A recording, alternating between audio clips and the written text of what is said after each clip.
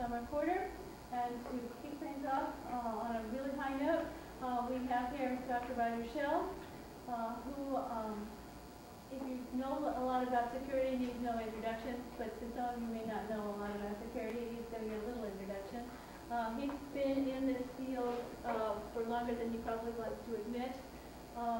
He has worked in the area of being on tiger teams and learned how to attack systems with great finesse and discovered that every system can be hacked unless you make it very well. And so started building highly secure systems that were less vulnerable to penetrators.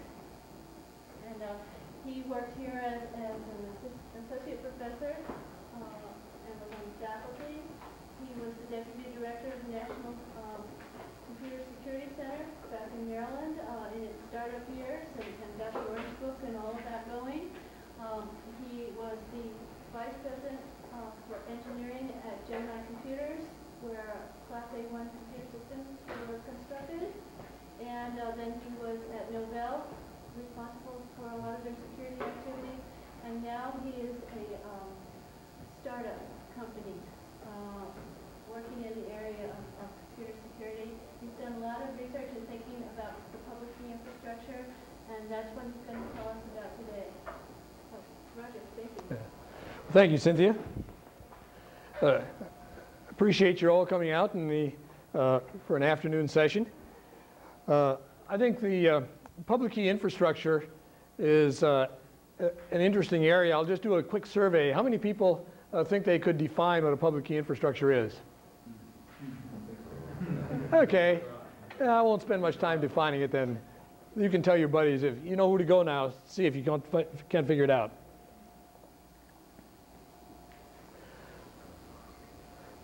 I get some interesting colors here. I guess this is to add pizzazz. I didn't do that. The observation in working with major enterprises, and most of what I have to say will come out of the commercial sector because that's where I've been primarily working for the last decade or so, is that the use of the PKI has to be based on trust. And this is something that isn't reflected in much of what is done with PKI today. Unfortunately, the applications of PKI are largely today defined by basically techies who think this is neat technology and apply it, and the business issues are not really that much addressed. So I'll talk a little bit about the business needs and how some of the business people see what's out there today. One of the things that they think is important is that there be a pervasive, secure interoperability, as they say. One of the consortiums that I've been part of, called the Black Forest Group, basically international enterprises, Fortune 50 kind of companies, and they're CIO level people. And as they looked at the question of PKI several years ago, they started to look at that and they said, well, let's take a quick study and see what it is we need. Why is this not meeting our needs?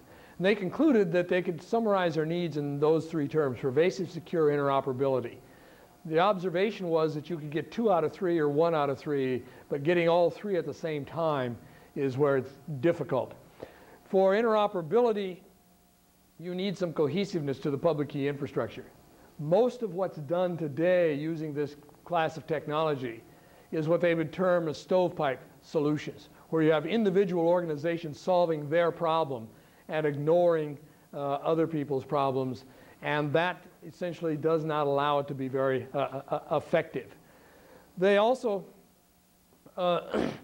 observe that at the same time, although it needs to be cohesive, it needs to allow for diversity in solutions.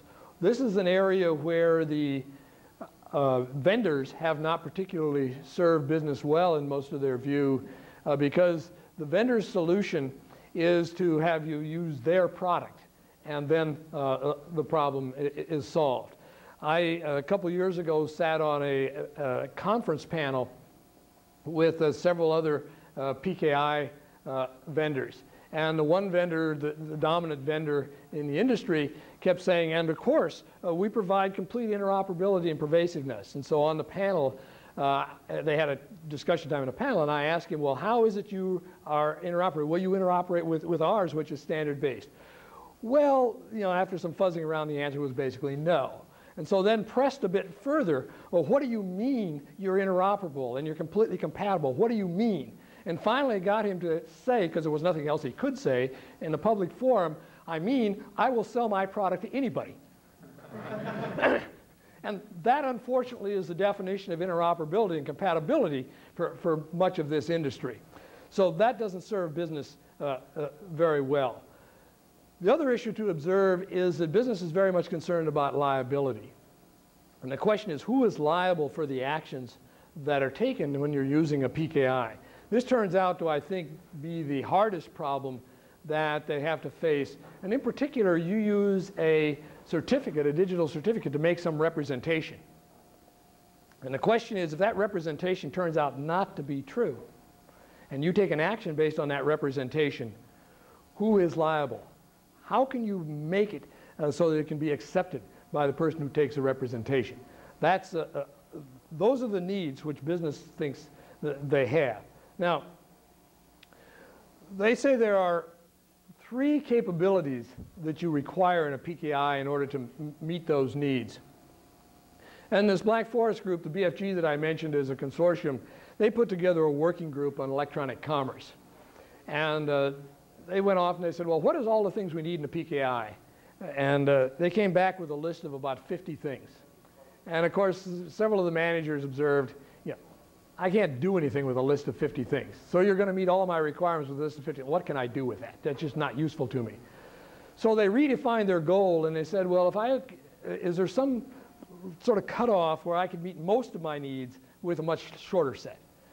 And their conclusion was, yes, I could meet, you know, their estimate about 90% of the needs for a PKI if I could meet 3 of those 50.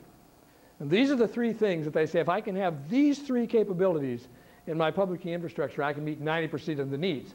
Now it says that the various kind of techie advocates can go find a limit case out there in that 10% and say, well, what about this, this, and this? And you say, you're right, can't do that. That happens not to be the most important things to business. The most important by far is the question of what they call liability allocation. If I end up with a chain of certificates, which are typically the kind of use of certificates, how can I allocate liability to the various people that participated in creating and dispensing those certificates? Today, there is no mechanism for having that kind of liability. Business has a simple need in terms of what they want to have happen. They want to, as a business, limit their liability to the actions which they take. So consequently, if they buy some PKI software and hardware and they put it on their floor and they take some actions and they create a certificate and make some representation, they send it to somebody, and it turns out that, say, the platform they built that on was hacked.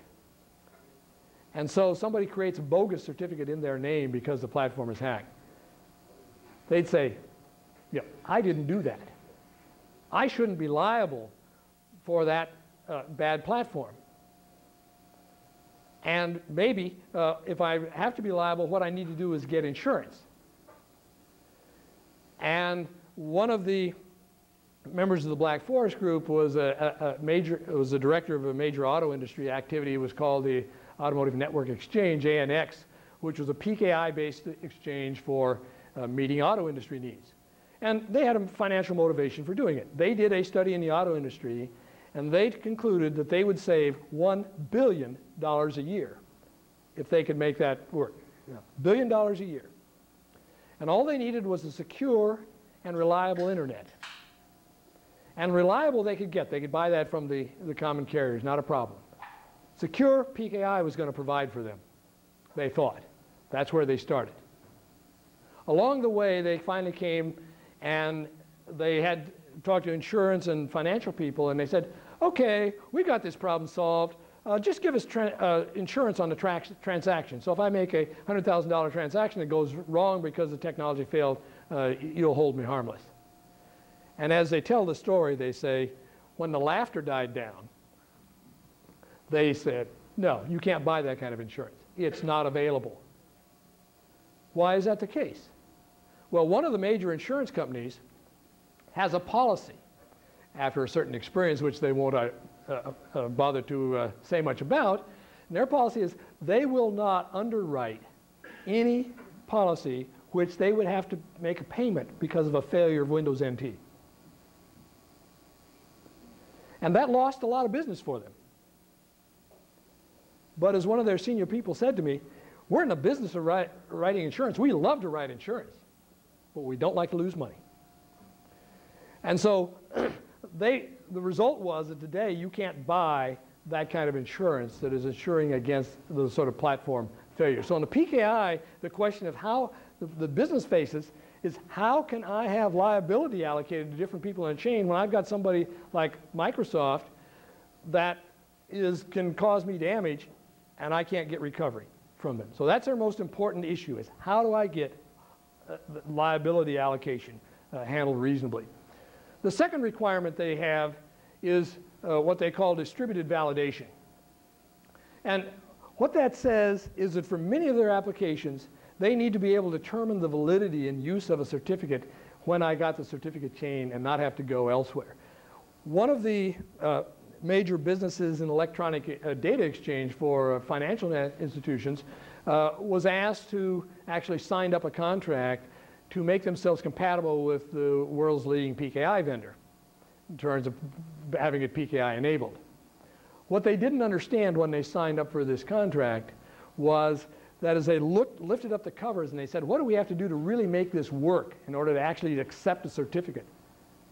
They had to, on a network, had 5 different IP connections open at that time, every time they got a certificate chain, in order to say whether or not I will accept the certificate chain if it had significant liability. That's 5 points of failure.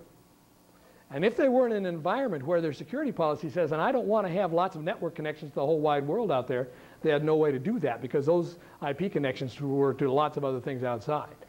So they said, for many of our needs, we need to be able to get the certificate chain and make a decision now as to what this is good for and know what our risks are in doing that. So that's what they mean by distributed liability or validation. They can validate on a distributed basis without having to go to some centralized kind of service. Their last requirement was user accountability. Now, what does that mean? Why do they say that? That meant that the techies were trying to sell them things in which they had programs making decisions. Be they what would today be called agents or whatever you want to have. And from business's point of view, that's a total non-starter. As they would say, I can't sue a piece of software. If I put it in jail, it doesn't do me any good.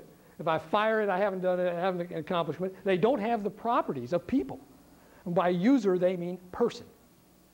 In business, you have to have some person who's accountable for the action. And that person cannot have that accountability lie to hardware and software.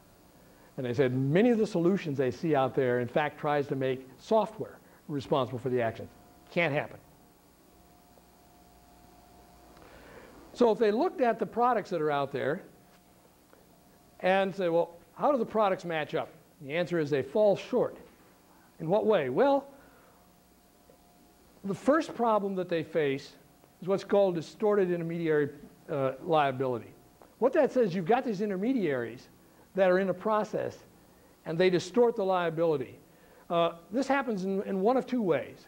The one way that you're perhaps familiar with is the common model when you use your browser on the internet and you go out and you go to some secured site and you get the padlock to close.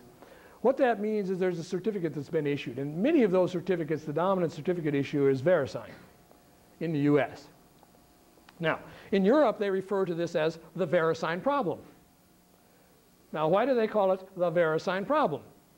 Well, the reason is the VeriSign business model is basically that VeriSign gets money from you for every certificate that they issue. And so they issue all the certificates, them or their agents. But what is their liability for issuing an improper certificate? Basically none. Some of you may have noticed within the last several months that they issued a bogus certificate on behalf of Microsoft. And this was papered over fairly nicely in terms of, oh, well, this isn't really a problem at all. From a business point of view, oh, well, that really is a problem. And that particular incident didn't expose the full nature of the problem, but the major enterprises understand, as somebody said, my transactions I protect with a PKI in an hour are more than I ever expect the total net worth of VeriSign to be. How in the world can I be betting my business on the behavior of this company VeriSign and what the actions they will take when they can cause me massive failure, and I couldn't possibly have recourse to them. They just don't have the deep pockets to deal with it. So the question, that one solution that says, oh, I've got a big CA in the sky someplace that's issuing all the certificates, is always going to fail because there is no big CA in the sky that can issue all the certificates in the world. It's a distributed world. And so if I'm looking in the DoD or the federal PKI, the question is, am I willing to accept VeriSign as the ultimate authority for certificates that are going to handle intelligence data, for example? Probably not.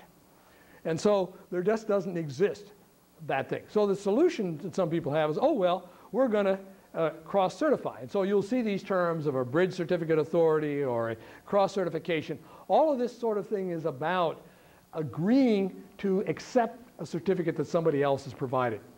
I found that the federal PKI activities over the last several years interesting in that several years ago when I was at Naval, we had pointed out some of the challenges in this space of dealing with bridge CAs, and they had bridge CAs as their solution.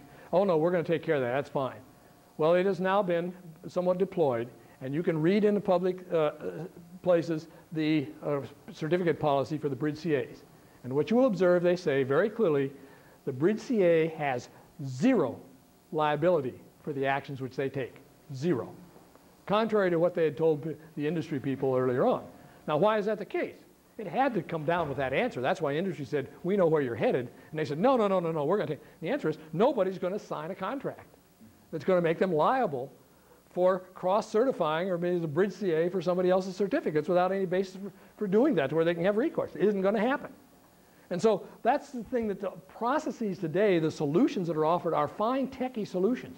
You can draw the pictures on the diagram, you can teach how it all is going to work together, and syntactically it works fine. It'll give you the answer. Semantically, in terms of liability, it doesn't work at all. And so that's their first problem of the products today. They don't solve that problem. And the question of how you handle certificate policies. There is no reasonable way. Today, the primary policy processing mechanism is you have some unique ID called no ID that goes in a certificate that indicates something that's out there written about in some other place. Now I get, and an OID may represent something like a VeriSign certificate policy that runs to dozens, if not hundreds of pages long. So now I've got a certificate. It's got some OID in it. What does that tell me about whether or not I should accept this certificate or not? Not very much. And furthermore, the problem is that they tend not to even reflect the composite of the whole chain. In terms of certificates, when you have one certificate referring to another, the question is which certificate is it I should determine for my policy? There's really only one commonly used field in certificates today in the common standards that are cumulative or have a composite, and that's expiration date. If any certificate along the chain is expired, the whole certificate is expired. Virtually no other policy implementation mechanisms have that property, that if something along the chain is bad, then it's all bad. Just isn't there. So none of the proposed schemes, including most of the popular standards, deal effectively with that question of processing policies. And of course, they tend to be complex to manage. I mentioned the 5 IP addresses. And they deal with a problem, their hard problem, the dirty one that they sweep under the rug and don't want to talk about. I mentioned earlier the vulnerabilities of the underlying platform, in which you have strong cryptography built on a foundation of sand. I mean, it is, people sometimes are astounded as they look at a business sense. People out arguing about whether a certificate needs to have a 1024 or 2048-bit key because it's a matter of whether it's going to last, be valid for 100 years or a million years. When they're running on platforms that, you could take and get attacked for a mere $1 million or something.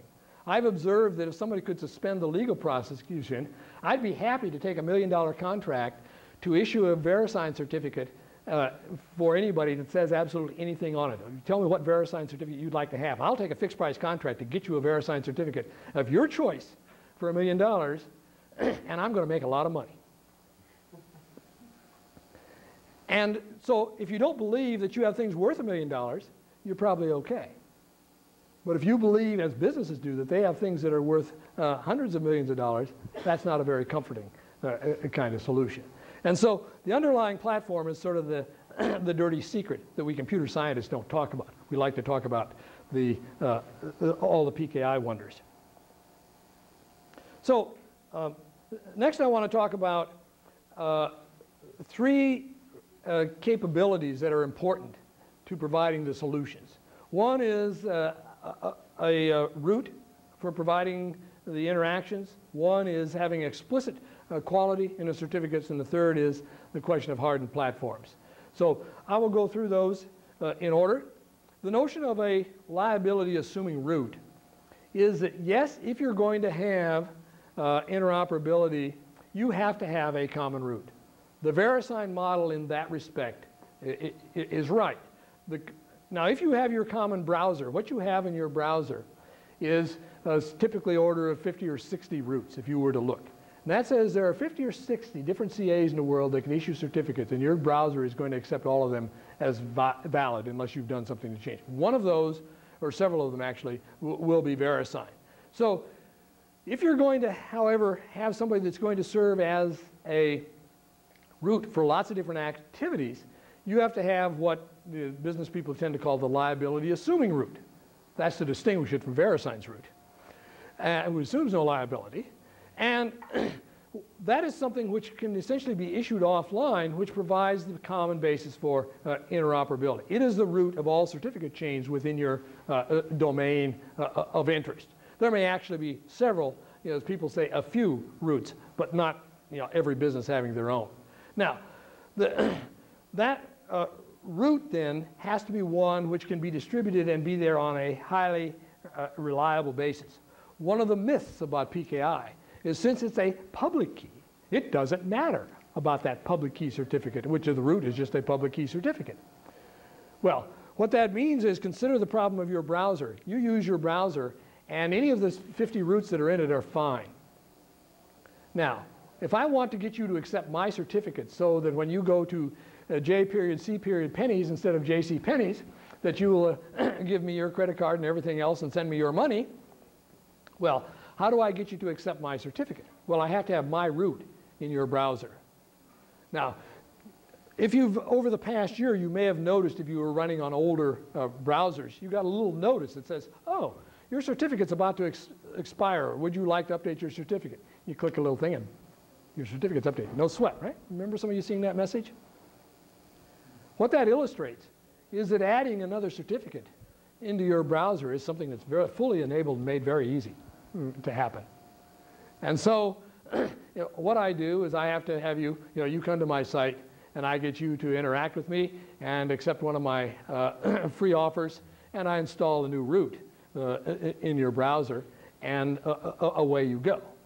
And now you will accept all my certificates. So what you need to have is a root that you can get with high integrity. How are you going to get high integrity for the root? Because although it's public, it's not secret. You want to make sure you're using the right one. About the only way you're going to be able to do that is to put it in hardware. One of the reasons there needs to be a few roots is it's hard to put it in hardware and change it all the time from a business point of view. So there is something called the TCPA, the Trusted Computer Platform Alliance, which is the major vendors of PCs to businesses. And they've agreed that if a root exists as a common root, that they can put that easily in the hardware of every platform that is sold out there that goes to business. And what you can expect to see within the next year or so is when you buy a business computer, it won't happen for individuals, it'll say TCPA compliant. There's a specification that says what that means. So that hardware becomes an important way of enforcing that aspect. Now, in terms of the hierarchy, by hierarchy I mean you've got a chain of certificates, and you've got some relationship that exists in that chain typically. Well, one of the things that business believes is that that needs to reflect the distributed nature of what's going on. There is no king that is going to issue all the certificates. The world can't just run on VeriSign certificates. And as they looked at this question in the Black Forest group, their conclusion was that there had to be 4 levels into this hierarchy as a minimum in order to satisfy business needs. It has nothing to do with technology. It has only to do with the way business is done. It was sort of interesting that about 1.5 years after the Black Forest group had done their original look at this, one of the major banking organizations had gone out and had established their own consortium for PKI, and as they looked down that, IdenTrust is the name of the organization. If you looked at that IdenTrust, they indeed had 4 levels in their hierarchy for basically the same reasons. And if you went and you looked at the credit card activity in terms of the set processing for that, even though that protocol may not be alive and well, the basic structure of the PKI is reasonable and has basically 4 levels in terms of it. So for various sort of independent looks, you conclude that there's probably going to be 4 levels in the hierarchy to meet business needs. Now, you say, well, why would anyone care? It's just certificates in a chain. If you're a vendor of this kind of product, you care a lot. Because if you've got one like VeriSign selling all the certificates, if the hierarchy is 1 and you're the dominant leader, you've got a good business model. If you now let people run certificates below your certificates and have a hierarchy of 4 levels, that means other people may be able to come into those other levels. And that's a threat to you business-wise. And so as you sort of expose this kind of thing where you have levels other than the given organization, everybody says it's my organization. I'm going to have my level. Whether I'm the federal PKI, I'm going to have mine and I'm going to have it. Or whether I'm VeriSign, I'm going to have mine and I'm going to have it. And as long as you've got that parochial point of view, there's basically a tension between that and having a PKI that can work in an interoperable business kind of world. So these 4 levels were one of the things that say that's going to be the case. But it needs to allow for a way of having diversity in that everybody isn't going to use the same software or have the same business liabilities. And you need to be able to let a customer choose what the components are that are going to be in a chain. And those are painful decisions if you're trying to preserve some proprietary sort of advantage in terms of your PKI arena. And that's where we are today in terms of products. So what does that hierarchy look like? Well, the PKI hierarchy that came out of the Black Forest group starts out with a view that says, well, you have sort of the common view. You're going to have, say, a DoD PKI. And what it's going to do is it's going to be responsible for issuing certificates to its individual users and agents and web servers and whatever it is the certificates are used for. And that's fine. That's sort of the typical way. Now, the problem is, well, you want to have more than just DoD. So say you want to have a federal PKI, and you want DoD to be part of that federal PKI. Well, okay, what do you seem to need? Well, you need somebody else who's going to issue a certificate to your certificate issuer. Well, technically, that's not a major problem. The question of what the business liabilities are sort of the questions you have to start asking. This is something that has been referred to as a registry. That level, which has other levels under it, is called a registry. The bottom level you could call, of CAs, you could call an enterprise. It's issuing the certificates, and they issue certificates for, I'll call them users. You know, in the computer science sense, you might call them principals. And that works fine. And now you say, well, all right, this is okay as long as we have a common point of management. And so the federal government and the DoD said, yeah, we're all under the executive branch. And so, you know, that's all there. We have got a common point of management, and we can claim that that works. Now what happens when you want to interact with industry? And so say you want to go to the banking community. Now where is the common point of representation? Well, you know, if you get a little flip about it and you say in the US, well, it's a Federal Reserve. That's no problem. And now you want to go to France or Russia, and you don't get the same response in terms of you can't communicate on an international basis with the banking community unless you have some place that they can respect between them. And how are you going to get that? Well, it's going to require some sort of root. And it has to be a liability assuming root, because clearly you can suffer damage if they can issue bogus certificates out of that root. And you may say to me, but you just told me that the VeriSign model is broken, that I can't have one root that's issuing all the certificates. So what are you telling me? That, yeah, you got to have one root, but the VeriSign model doesn't work? What's going on here? Well, let's look at what the liability is for those 4 levels, because that's what the issue is about. What is the liability? Look at what the liability assuming root has to do. It has to protect its private key, because if you can compromise the private key, you can abuse it and you can issue bogus certificates. That's sort of the primary thing you're trying to protect. What else does it have to do? Well, it has to ensure that it has a unique identity for each one of the registries under it.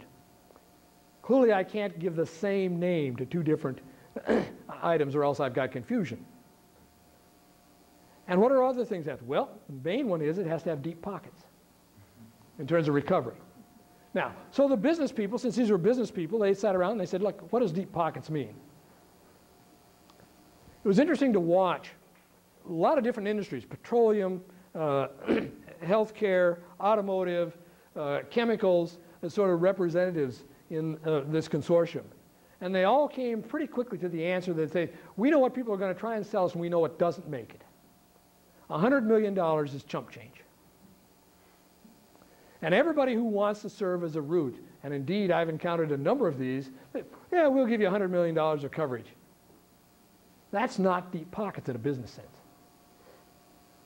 Remember that the automotive industry figured that they could just save $1 billion, just their savings. Now, that's got many other billions of dollars that are going along as the transactions under that. $100 million is not it. So their sort of conclusions, what are we talking about? Well, it isn't a precise number, it's not a precise process. But basically the number is $100 billion.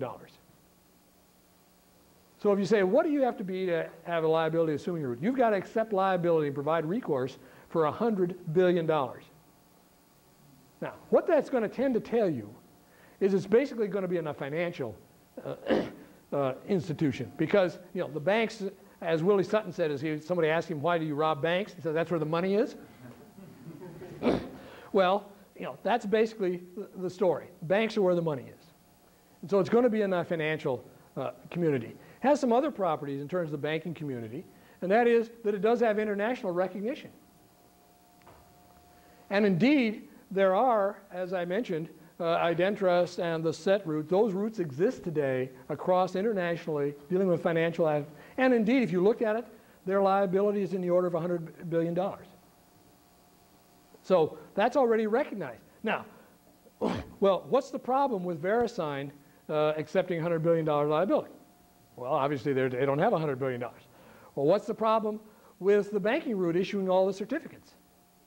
They're not going to be liable for all the transactions, all the things that happen with every certificate, for all the things that go on the certificate. So the key thing to the liability assuming root is that it just has to do 2 things. It's only liable for 2 failures. It's liable if their private key is compromised.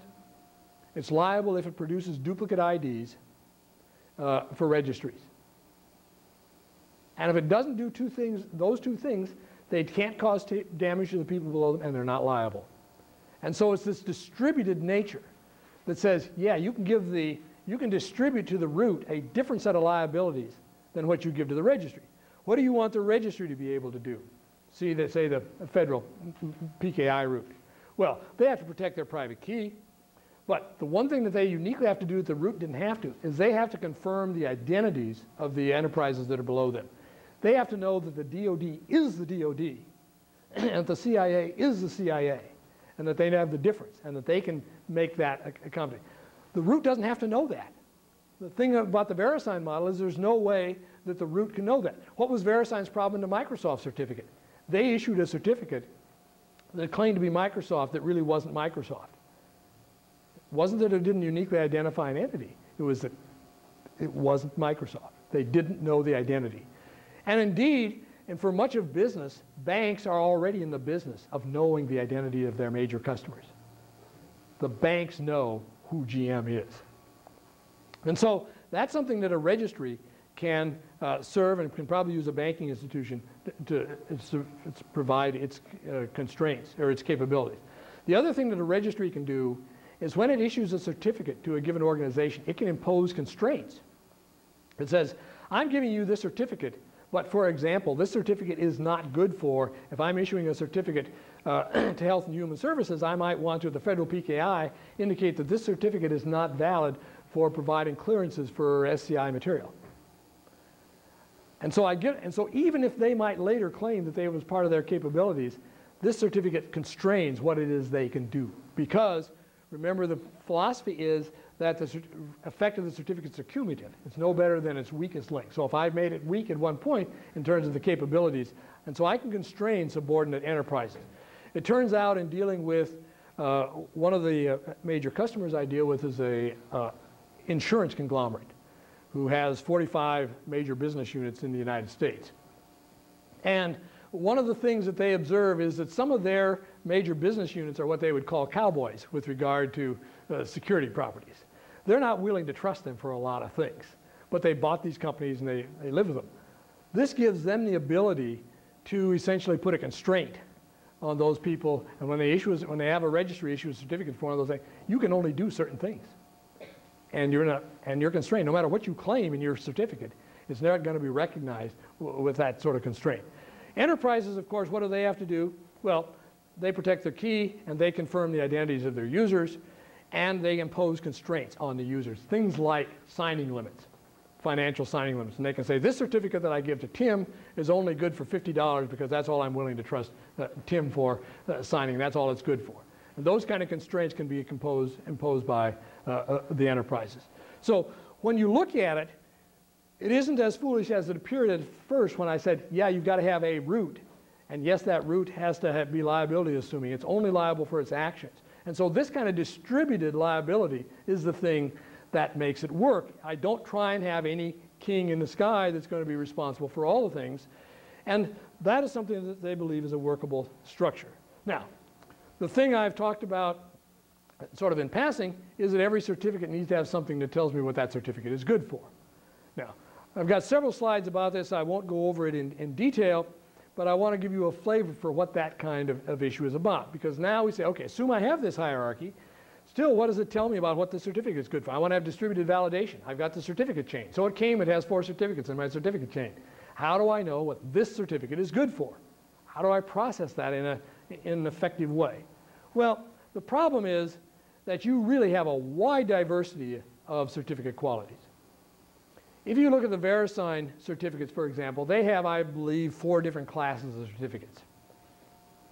And you've got user certificates, which you can buy for $25 or whatever the current rate is as an individual to give you a certificate. And essentially they say, what does it represent? It represents that somebody had an email address and sent an email to VeriSign and said, I want to buy a certificate, and sent them $25, and you got it. And that's the lowest class certificate. Not very much in terms of quality. If you have a server and you're trying to be one of the people that you get your padlock to close, well, VeriSign will and does sell lots of those certificates.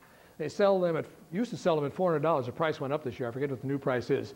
For $400, you get a certificate for one server for 1 year. And if you're a major business which has a server farm, and you plan to operate more than a year, assuming you're not a .com, then you're going to have to be putting out money for these kind of certificates. And so that's a different quality. Now, that's the sort of certificate, of course, that Microsoft was getting issued. And we understand from experience just what's told us, what that certificate's good. Not the highest quality, but different than the one that says I just have an email address. So the solution that comes out of this BFG framework is the notion of an explicit attribute in every certificate that tells you something about the certificate. Now, the existing dominant standard, the X509 version 3 standards allow for those kind of attributes.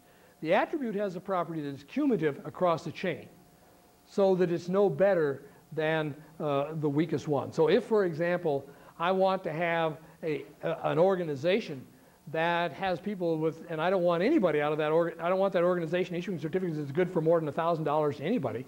I can at the registry level, I can say this certificate has a $1,000 signing limit, and no matter what certificates, they give Cynthia one that says you're good for $1 million, I take through the chain, and I go through the registry, that's minimum, that isn't good for more than $1,000, even though the certificate on the face of it says it's $1 million certificate. And so I also want to recognize this dirty little problem that we computer scientists have about the vulnerability of platforms. I want to recognize in it what is the quality of the platform that this was minted on. I want to be explicit about that. Now, so if I'm going to produce a certificate, what happens when I'm going to produce a certificate? Well, mainly I have to have whoever is business-wise responsible for specifying what goes in a quality attribute. They have to have a way of reliably specifying and getting that into the certificate. In other words, my certificate authorities have to have the ability to populate a quality attribute in a known and reliable way, and you have to have a way of guaranteeing that specification.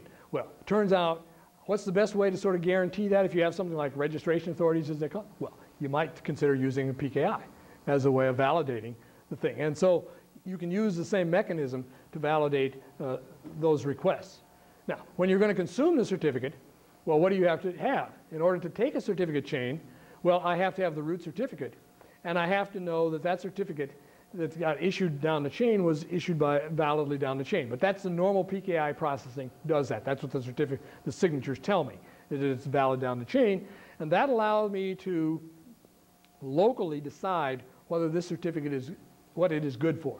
Notice that this is very different than the model of some of the academic views. If you were to go to the IETF and participate in some of the PKIX working group that's responsible for standards, there's a very strong social tendency there to have the notion that says, you know, there's only one Cynthia. And all she needs is one certificate to say there's one Cynthia. And that's all we need to have. And that's what we ought to be in the world. The PGP model is sort of that model, that you've got a PGP certificate, and I know that Cynthia's Cynthia, and then that's all there is. And that's a very strong social bias out of that standards community. However, that says that it's binary. You either accept the certificate or you don't. That's all you have. If you have the quality attribute, here's a certificate chain, and General Motors might choose to accept the certificate chain, and Ford might not choose to exactly the same certificate chain. So it isn't like you have to have, it's sort of a middle ground. It isn't one certificate does everything, and it isn't a separate certificate for every purpose. It's a certificate that has a quality attribute in it that lets the relying party decide what it is good for. Now, what are the sort of components that have come about in terms of this? Well, it turns out that the Black Forest Group said, we're not a standards body. We need to decide what's going to be in these components. We're going to go pick one. And they looked at what Naval had done previously for their own use, and they said, we'll use that. So what basically makes up the quality attribute? Well, a couple of things are non-infrastructure. The three that matter that we'll mostly look at are the key quality, certificate quality, and something called the label. Now, what does the key quality mean? It says, when I generate the private key, what's the confidentiality of that private key? What's the confidence I have that somebody else doesn't know that private key? Remember, all levels of the hierarchy were liable for protecting the private key. So that has to be there. And one of the ways of reflecting that, we'll see a bit later, will relate to the platform it's on. Certificate quality, this is what in the computer science world, and particularly security, we would call a trusted path. And that says, what is the confidence that the contents of this certificate reflects what some person, basically individual accountability, said that's what I wanted to be? Are the bits in the certificate what the person thought they saw? That's the certificate quality. And what are the factors that go into that? Well, the major factors are, one is the strength, the assurance of the platform that is generated on, and in terms of the crypto, what is the quality of the crypto implementation? There are other factors, but that's the primary factor. In terms of the label, this is what provides the constraints on what it is that can be done with a certificate. And that label has three identical components, which reflect the user's component, the enterprise component, and the registry component. Each of those have a label, and each one of those labels has something that would, when I talk to a DoD audience, I have much less to say about it. This is basically what you would call a classification or a clearance. This is a label. The reason a level, hierarchical, there's two. for integrity and secrecy. And this is a set of compartments that you have as essentially a bit string. And this is a way of having a sparsely populated bit string just from the standpoint of efficiency. Very common kind of label. This is what multi-level secure systems have used these sort of labels for a decade or so. If you were looking like people like DEC, they had that. Now, if I look at then what I do with a chain, well, what am I going to do? Well, it's what I'd expect. I take the greatest lower bound of all the key qualities, and I say I end up with a composite certificate, and what that composite says is that the key quality is the least of any of the key qualities. Similarly, in terms of the constraints, I do essentially an AND of all the operations, and I end up with a composite that says, and what do? I compare that to what we call a validation profile that says that's what's good enough. And the validation profiles are essentially defined by administrators. So if your administrator wants to say, I'm willing to connect to websites that have this property, I define a validation profile for that. And now that defines what I'm willing to accept. I didn't have to go and reissue all the certificates. And if I change my criteria, I simply change my validation profile, my distributed validation here. I don't have to go out and reissue all the certificates. The validation process, of course, occurs at the endpoint. And once again, I'll just note that a key security issue is how do I get a high integrity copy of the root where this starts. And that's basically because I'm going to put that in hardware where I care. Now, how do I use this? Well, I'm going to start with some certificate chain. I've got my root, my registry, say an insurance company. They're going to have various places that get various applications that get certificates issued to them, SMIME, et cetera. And what am I going to do? I'm going to have a copy of that root. The root certificate is going to go, say, in the SMIME. In fact, it's going to go in all those applications as my high integrity root. And note that's all I had to do to configure it. The rest, I'm going to have a validation profile that each application is going to decide what they need, but I don't have to engage in a major configuration activity. Now, we've mentioned about the problem of the platform. Well, I won't, since you have been introduced, I think, to the security issues of platforms, and Cynthia is an expert on that, she can tell you more. Just to note that, typical platforms, the trapdoors and Trojan horses and other malicious software are easy ways to subvert most of the common platforms that are out there. It's a good reason why the insurance company won't issue an insurance policy for NT. Very good reason. You have no recourse, and they're not particularly sound. So does that mean we can't have PKIs? No. It means that what we want to have is platforms that have an independent third-party evaluation. And what is a good enough evaluation? What do I require? Well, from the business point of view, it turns out the need is not that different than what the DoD had some 15 or so years ago.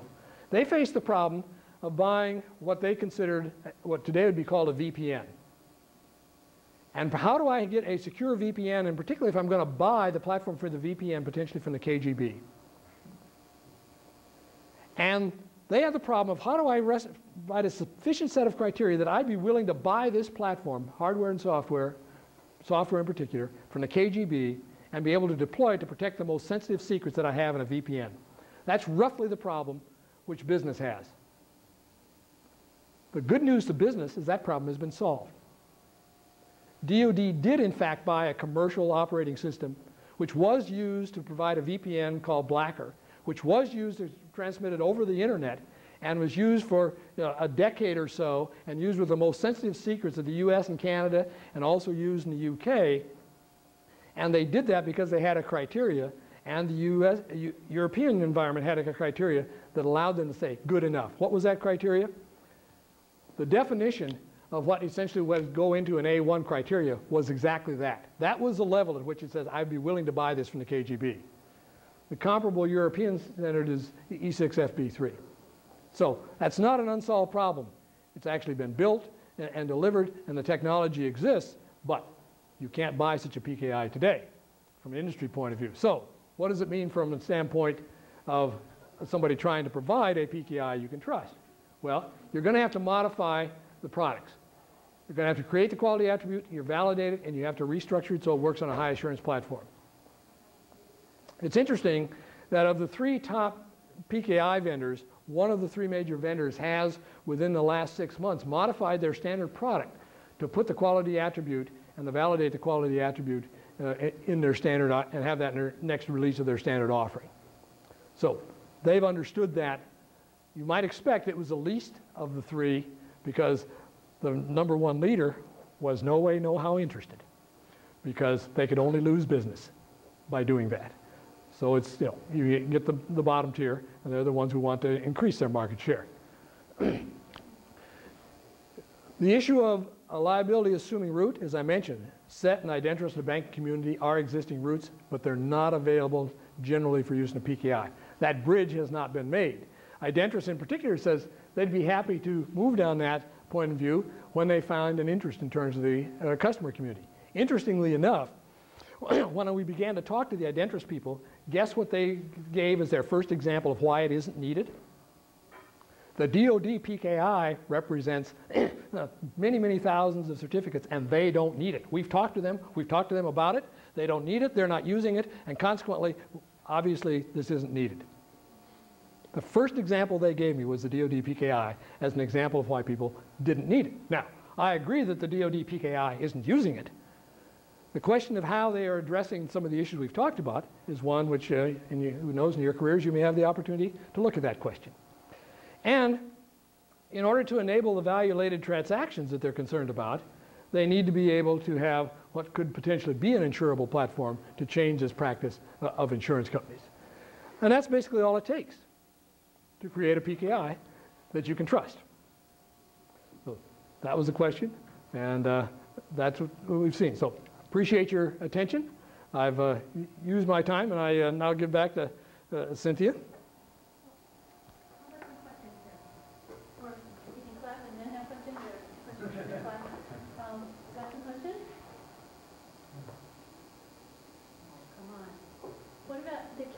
Attribute that included the random number generator. Yes. And all that. Yes. I have been aware that a lot of the insurance companies have been increasing their policy coverages for IT type products in the workplace. Is what you're saying a reversal of that? No, not at all. What it says is that as we know, insurance companies like to write insurance. And so they've been working very hard. Whenever you get consumers that are concerned about something like hackers, what you're going to rush out and do is you're going to write policies that you're not going to lose money on. And so what they do is they write policies for things like continuity of service and things like that, which have very bounded liabilities. What you can't get from an insurance company is something that if you have, say, a financial transaction, that they will insure you for the amount of the transaction that you're putting into the individual with each certificate. That's what you can't buy. In other words, you can't buy anything that's worth very much, but you can buy things that may help you feel good. And they're very heavily selling that feel-good security because they actually make a lot of money selling that because people are just sort of scared about security. And so they'll go out and pay the big bucks for the policy, and they rarely pay. It's a different kind of policy. Do you see that as a driver for increasing the overall security products in the marketplace? That will depend upon what the customers do. As long as, the response I got from Identrust about if the DoD PKI doesn't need this, we don't believe anybody needs it. As long as the people like the DoD PKI say we don't care about any of these issues, then that isn't going to drive the products in the marketplace. It's going to be driven by what people pay for. It is interesting to note that in the last 2 weeks there have been several statements by at least the government officials pointing out that well, as one of the people, but Senator Bennett, said the hackers are just a nuisance. And he's right. They are not professionals at all. Having been on a Tiger team, I would observe that they're very amateurish, and that the professionals that are going to go after you are the ones that are probably taking you don't know it, and you're not likely to get caught. And he observed that state-sponsored and activities or organized crime or those sort of things are where the professionals are. Very different motivation than you have for the hackers. The hackers want to have it known that they've accomplished it. They want to expose it. If I get you as a professional, the last thing I want you to know is that you've been done. So Identrust is saying 1 million users can't be wrong? That's right. They're saying a million users can't be wrong. And in particular, they do hold, like it or not, they regard the DoD, which includes the NSA and such, as sort of the paranoids of the world. And so they're saying if these people aren't worried about it, then there's no reason why we ought to worry about it. So it isn't just the million users. It's who they are. These are the people that, in fact, were responsible for establishing the National Computer Security Center, the people that represent the U.S. as a government in international bodies with regard to standardization and security. So that's why they pick out the DoD, not just because it's a million users, but because they are sort of have promoted themselves successfully as the leaders in information security. Well, I was trying to make it competitive to our favorite operating system platform as well. Yeah. Roger, is the calculation of this cumulative quality attribute, Yes. that and the comparison to the desired profile, that happens on the user's end system? Yes. And so for that to happen with high assurance, does that mean I have to put a high assurance system on the user's desktop? Yeah. So this is a matter that the question of the assurance of the desktop is one where many businesses observe that because the liability, in other words, the loss you could suffer from any single desktop is relatively small, that probably the desktop is the last place to deal with the assurance issue, just from a business point of view. Whereas if I have a failure at, say, an enterprise issuing certificates, that can cost me big bucks. So it's driven by the business application. But if you had something like a banking thing that is responsible for banks, for example, for years have used these message authentication codes, crypto, and they've got special boxes. Those special boxes in this paradigm would probably be on a high assurance.